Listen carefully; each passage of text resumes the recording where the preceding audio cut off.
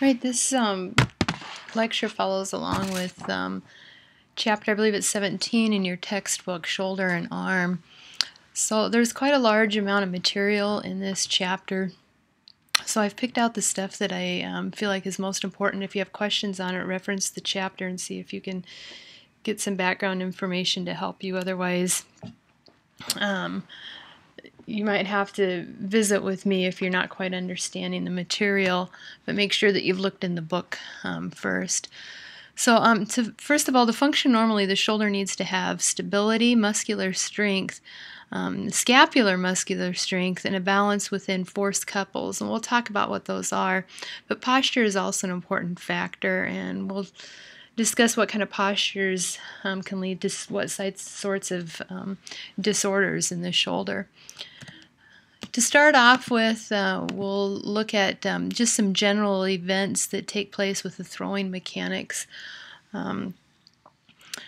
The throwing mechanics from this text is divided up into 4 phases, and they're listed on your notes: the wind-up, cocking, acceleration, and follow-through.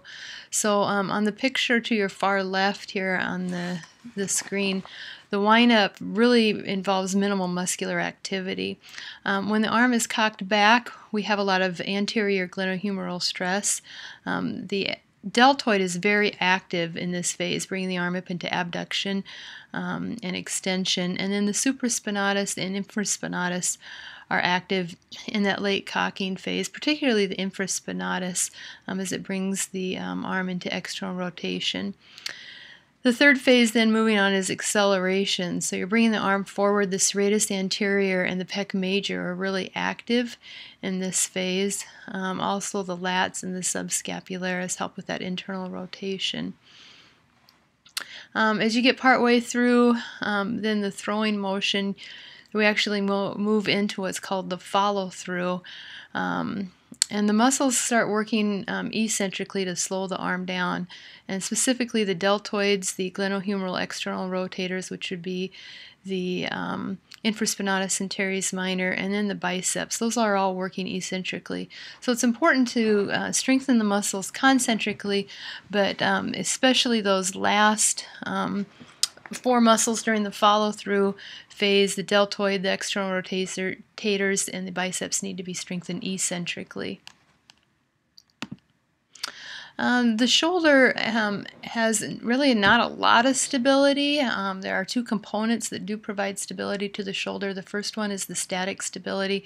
It's provided through the capsule, the ligaments, and the labrum, which you can kind of see a picture here. So we've got the capsule that surrounds the entire joint, the labrum up around rimming the glenoid fossa, and of course the ligaments that are around the entire joint. The dynamic stability is provided by muscles, particularly the rotator cuff. So you can see all 4 muscles here: supraspinatus, infraspinatus, teres minor, and then on the anterior portion of the scapula, the subscapularis, excuse me. And also then the biceps brachii helps provide stability. All of these muscles together will help kind of cuff in the shoulder, so the ball into the socket, and then keep the humeral head depressed within the glenoid fossa to keep it off of the top of the glenoid fossa and predisposing it to impingement. Scapula stability, the key muscles that we're going to be really interested in are strengthening of the middle trap. So right through here in the lower trap, all right, keeping that scapula back and down. The serratus anterior, which you can kind of see in this picture, keeping that scapula snug up against the rib cage.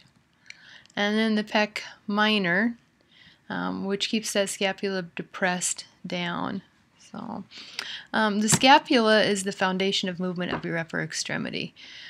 So similar to the core for the lower extremity, the scapula is kind of the core of the upper extremity. The first 30 degrees of shoulder elevation, there really should be no scapular movement taking place. However, if we have an unstable scapula or weak scapula stabilizers, the glenohumeral joint will start moving and you'll see the scapula follow it. Right now I'm going to pull in a video to show you scapular dyskinesis. And scapular dyskinesis is when the shoulder muscles, the muscles of the scapula are not holding that scapula back and down against the rib cage, and we get excessive movement of the scapula. So we'll just let this play and you'll be able to see it. I think he goes through this 3 times.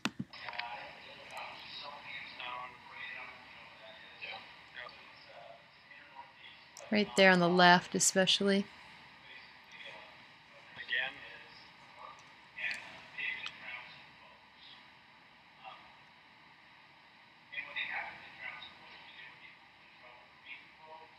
One more time.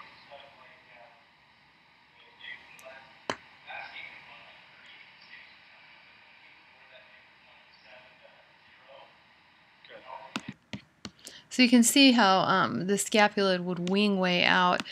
So if that is taking place on the scapula really doesn't have a good foundation to work from.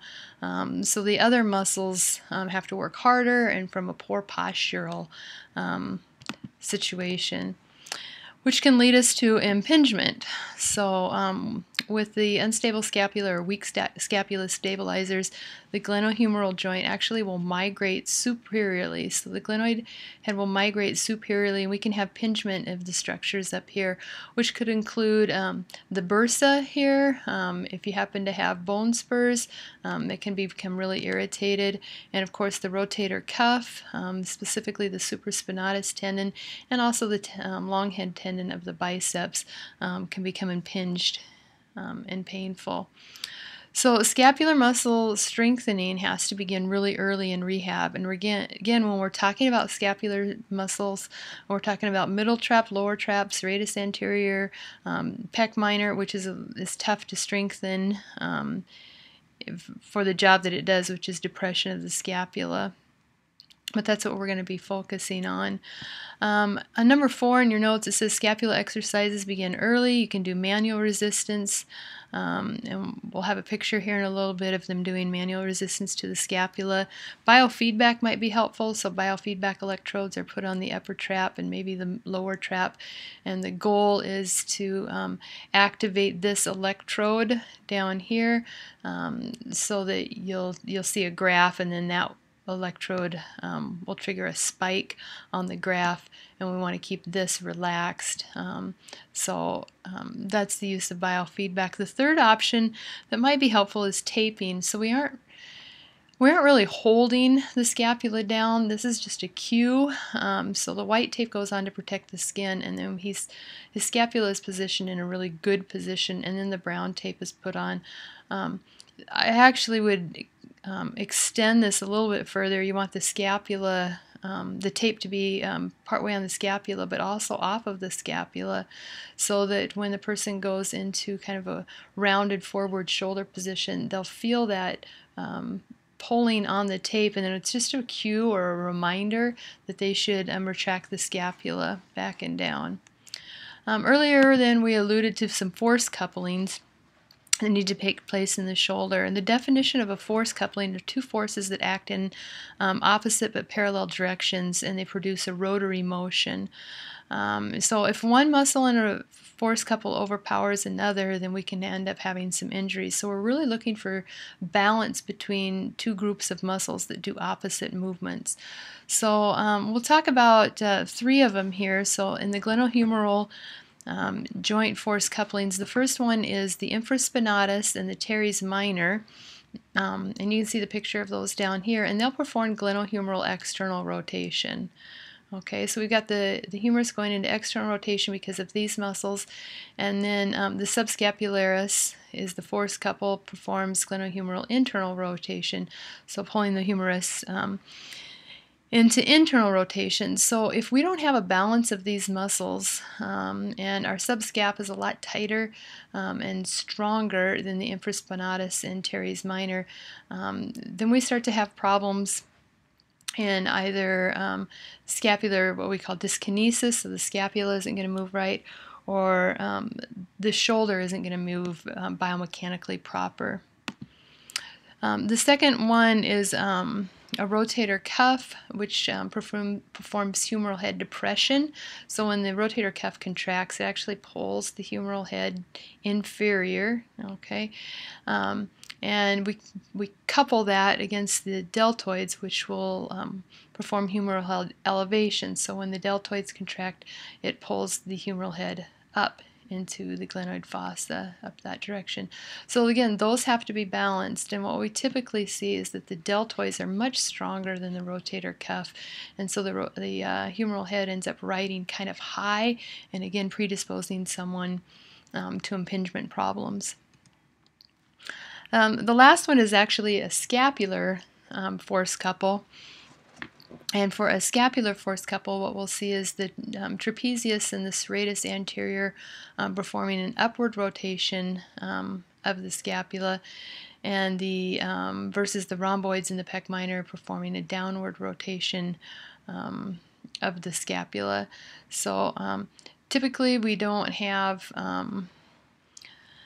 a lot of strength in the mid-lower trap and the serratus anterior. That's where the weakness is typically found, versus the rhomboids and the pecs. But again, we'll discover that kind of a mix of these muscles have to be worked as we move into rehab. Now, we talked a little bit of this in the posture lecture, but remember that there is a posture-shoulder relationship, and the correct posture is crucial to correct shoulder balance and function. So if we have a patient such as this that has a forward head posture, it'll tend to pull the shoulders into internal rotation and scapular protraction.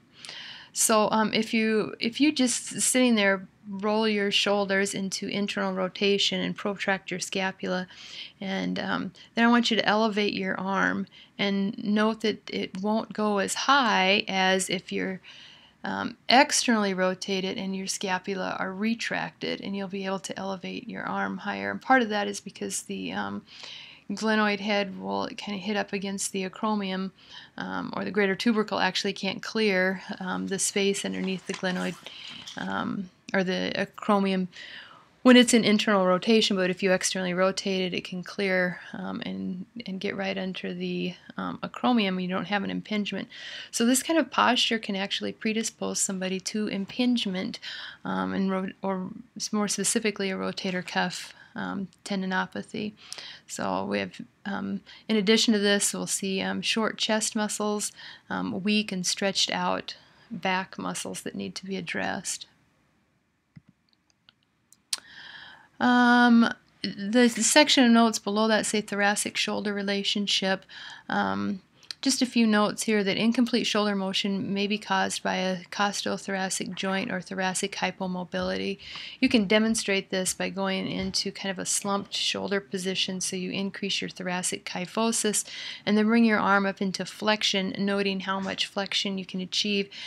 Versus going ahead and sit up with really good posture, retract your scapula back and down, and then note how far up you can go into shoulder elevation. So that we might have to work just on thoracic hypomobility, even with somebody with a shoulder problem, so doing those PA mobilizations. The costothoracic joint and thoracic spine hypomobility therefore limits trunk expansion, which is again necessary for shoulder elevation.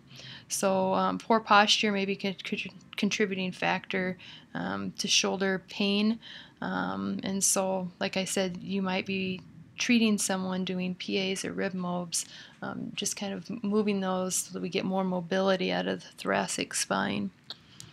The picture you see here is a functional position or plane of shoulder motion, and this is the motion called scaption.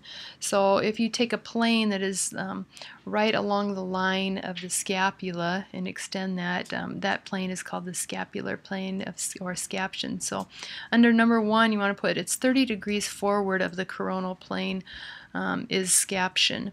The arm is in line with the scapula as it lies on the ribs. Number 3, this is the most functional position of the rotator cuff. A couple notes also about working with rehab. So we'll put patients in this position and have them work this plane of scaption. We do flexion and abduction too, but scaption is really functional, so they'll do a lot of exercises in scaption. And then also to remember that when we start doing internal and external rotation exercises, that we'll put a roll between the arms and the ribs in order to keep that arm abducted a little bit, and it just helps with blood supply to the muscles that are at the working at the shoulder, primarily the rotator cuff, so we don't kind of squeeze or wring out some of the blood supply where we're doing rotation movements.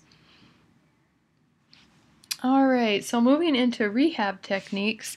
Remember, we always start with flexibility. Just a couple notes to be careful of too much forceful overhead stretching. So you can imagine if somebody comes in post-surgically, they can't move their arm up over their head very far, and you give them the exercise. I don't have, let's see if I can get a picture of it.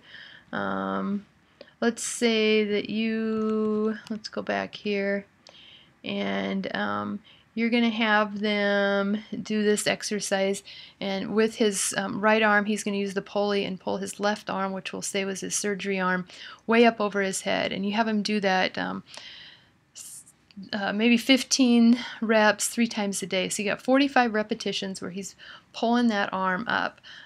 If he doesn't have a lot of motion under here and he's got weak rotator cuff, then the head of the humerus will actually kind of ride high in the glenoid fossa, and we can actually cause impingement of the shoulder. So we want to be careful of pushing flexion too much. If they start getting a pinch or discomfort on top of the shoulder, then we have to back off. In order to get our full abduction or full flexion, we need to make sure that we have full external rotation. So like right now I have an athlete I'm working with that's post-surgical, and he's not allowed to go into more than 40 degrees of external rotation. So in his rehab, though, we're supposed to increase his flexion as well. Well, he's not going to get full flexion until he's able to achieve fairly normal or near normal external rotation. And if I would just really push on that and say, oh, we need to get to 180 degrees of flexion, but you only have 40 degrees of external rotation, I could certainly be setting him up for impingement within the rehab time too. All right, so passive range of motion exercises. Here we've got, this is called Codman's, or the pendulum exercise. So the arm should be hanging freely and they move their body back and forth and the arm just kind of hangs there. Seated flexion.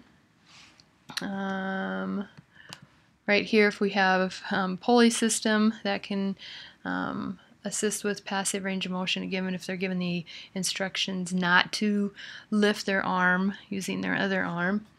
Active assisted range of motion exercises are what we call wand exercises, or I've got an athlete right now that doesn't like me to call him the wand. He thinks that's too girly, so I have to call them stick exercises.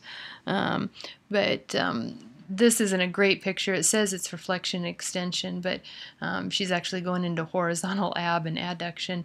If the arms are coming up over her head, of course, that would be flexion. And so she'll do most of the work and the support with a non-surgical arm. Let's say her left hasn't had surgery, her right has, and she's using her left to do most of the work, and the right would just be kind of going along for the ride. You can do abduction in a similar way. External rotation. I actually like the picture on the bottom left better with somebody that's post-surgical for external rotation. And then I suggest that you put a towel roll or prop underneath the elbow so that brings them into closer to the scaption plane. All right, and then let their elbow come out at about a 40 to 45 degree angle. That gives them, it just kind of loosens up the shoulder. Again, we're getting it into more of a loose pack position so that they're able to do some range of motion exercises without a lot of discomfort and actually see some success. And here's a wand internal rotation. I think that the one on the right is actually more active assisted. So the one that she's stretching the left arm as the right arm pulls up and brings the arm into internal rotation. There is another stretch that's sometimes referred to as the crossbody horizontal adduction stretch. So you might see this where they just bring the arm into a horizontal adduction and just hold it there as they're stretching out the posterior capsule. So that's another option for stretching. Now I don't have this in your notes, but oftentimes under active range of motion, players are given what's called a sleeper stretch. And we'll discuss this a little bit in class, but if you look, this is the position of the sleeper stretch. All right, and so they're sideline and the arm's at 90 degrees and they come across here and with their opposite arm and they push this arm, so her right arm is going to be pushed into internal rotation. Now it's interesting because if you turn her like 90 degrees as if she's standing up and you look at her position, you would maybe recognize that this is actually a special test for rotator cuff impingement. It's the Hawkins-Kennedy test, and if you have rotator cuff impingement, this hurts. This actually is not a great way to do the sleeper stretch if they're having pain on the top of their shoulder, because it's like you're repeating the Hawkins-Kennedy stretch over and over and over and over and over again, which could cause, again, an impingement. You're pinching the structures on the top of the shoulder. So the sleeper stretch, as it is here, is really not that productive. What we'd want to do is drop the elbow down in this position a little bit. So instead of abducted to 90, maybe to 70, we're going to roll her more on her back to stabilize the scapula, and then we can push into rotation or internal rotation as long as the scapula is retracted, so depressed and retracted. Then we'll probably get a good stretch, and if you get in a good stretch, they'll feel it down the arm, so kind of to the deltoids.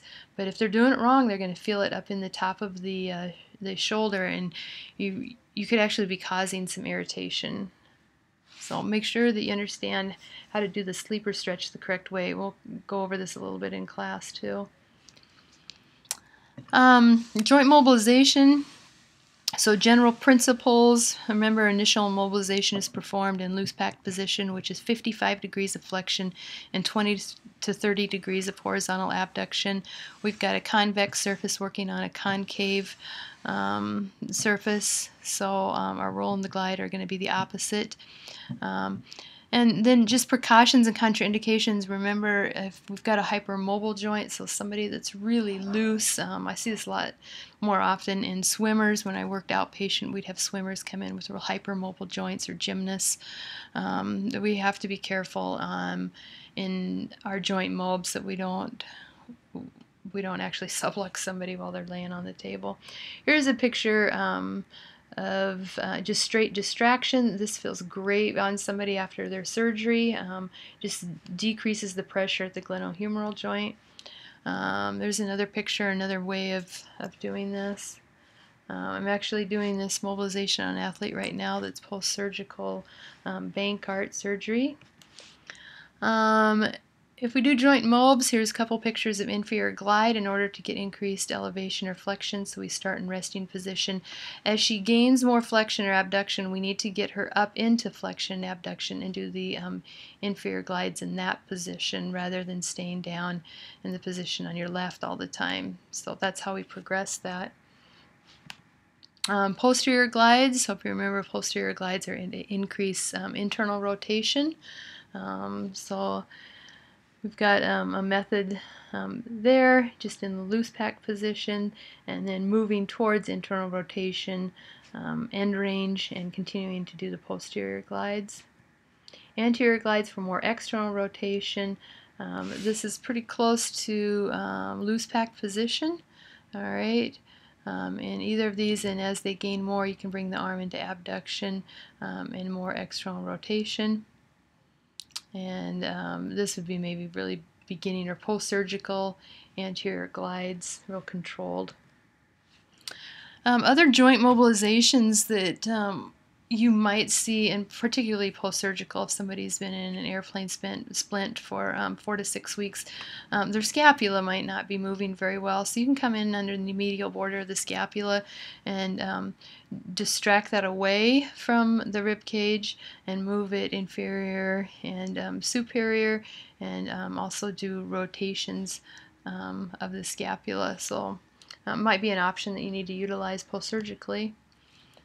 Scapular inferior glides, so they're just pushing, you can see her hand is just pushing this inferiorly with some oscillations. You might want to do joint mobs at the AC joint, so just doing glides where the clavicle is moving back and forth, so anterior posterior. Again, that's an accessory movement of shoulder elevation. We need to have the AC joint rotating.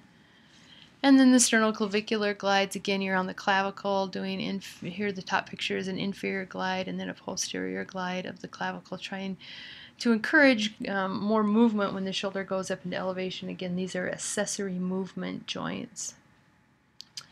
All right, as we move into the notes, I have self-mobilization. There's a glenohumeral inferior glide that I'll show you in class. I think that we'll demonstrate this in probably the lab, so we'll skip over that right now. If we move into strengthening exercises, they can be used when shoulder mobility and strength are even limited. We can start with these. They're performed in a pain-free position in many angles. The isometrics are held for 5 to 10 seconds. They're repeated at 10 reps, and then you move into the whatever you're trying to improve, what plane of motion. So if you're in flexion, then we move into 30 degrees of more flexion and do more isometrics there. So you can do flexion, extension, internal rotation, external rotation, maybe pushing up against a wall, or manual resistance. This is just a picture of manual resistance to the scapula moving. All right, we go into some isotonics, and we're going to hit on some of the muscles that are good and important scapula stabilizers. So scapulothoracic exercises, we'll start them early. You can start them first, and then we'll progress into some of the more distal or peripheral exercises. So TheraBand extensions, that would just be pulling back the a TheraBand into extension, keeping the scapulas back and down. That is a constant reminder that you will be giving the patient as they go through these exercises. Serratus anterior here, the person is punching up to the ceiling, and then the therapist is pushing down to provide some resistance. Push-ups with a plus, so they go into a push-up position.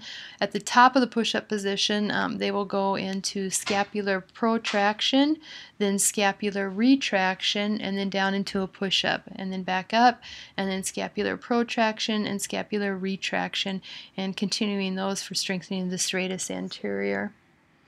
Here's another one that you can do for the serratus anterior with rubber tubing. So they extend the arm out, and actually when the elbow gets into extension, and they're going to just put a little more oomph or push forward, like they're going to punch forward with the arm, so the scapula comes into protraction and then slowly back into retraction, and then bring the arm back to the start position.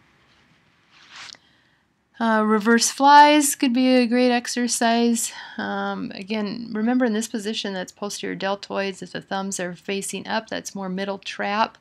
And then if the arms are brought in closer to 135 degrees of abduction, we're working on the lower trap. Seated rows, real common as long as they lead with the scapula. So scapula back and down, and then a row.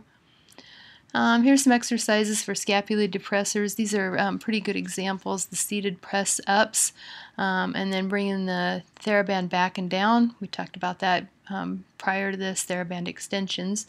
And then you can also have a strap coming around the shoulder, and you simply bring the scapula back and down from this position so you don't have any external forces that are clear out, making the lever arm very long.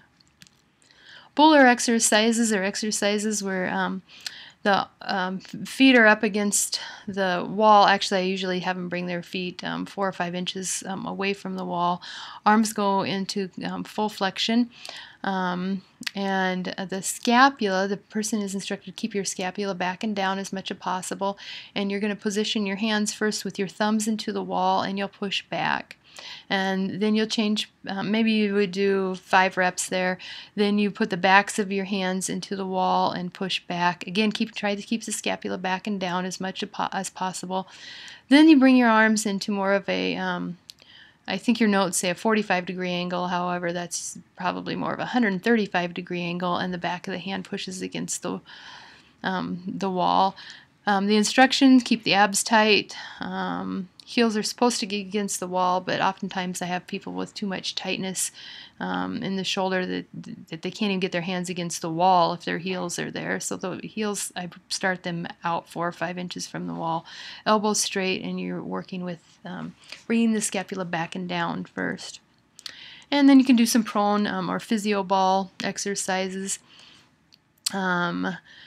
The YWT refers to the shape of the arm, so if this would be the Y position, the arms are kind of at 135 degree, and then they can bring the arms straight out, and then bend the elbows for a W, and then a T is like an iron cross, bringing the arms back. And you lead with the shoulders, the scapula comes back and down, and then you lift the arms in whatever position you have them, the Y, the W, or the T. All right, the next slide here, you'll have to write these in.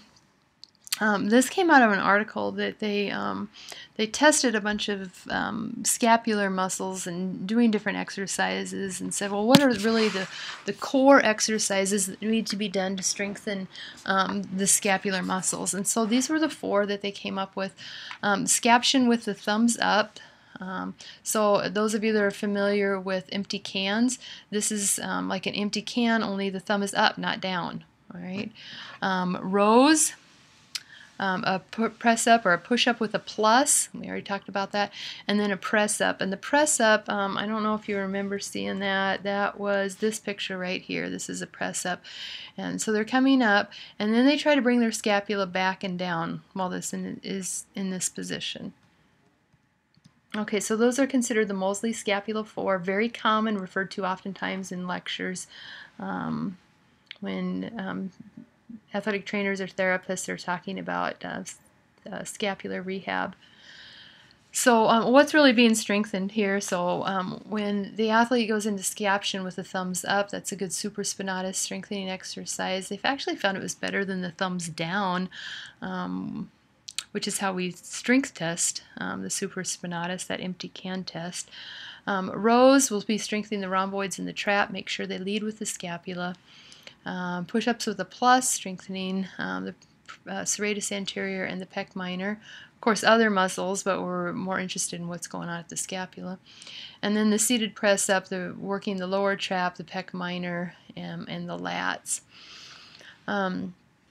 There's been some discussion also of doing horizontal abduction when you're in external rotation, working the infraspinatus, the posterior delts on the teres minor, and then scaption with the thumbs down is a final progression, working the subscap deltoid and supraspinatus.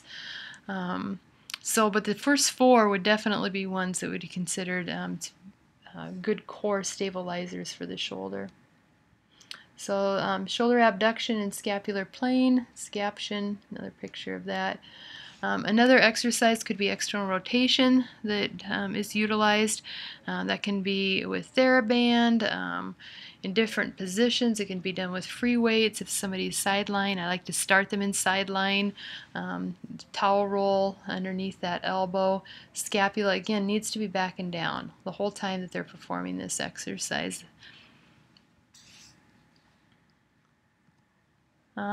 Straight plane, external band exercises.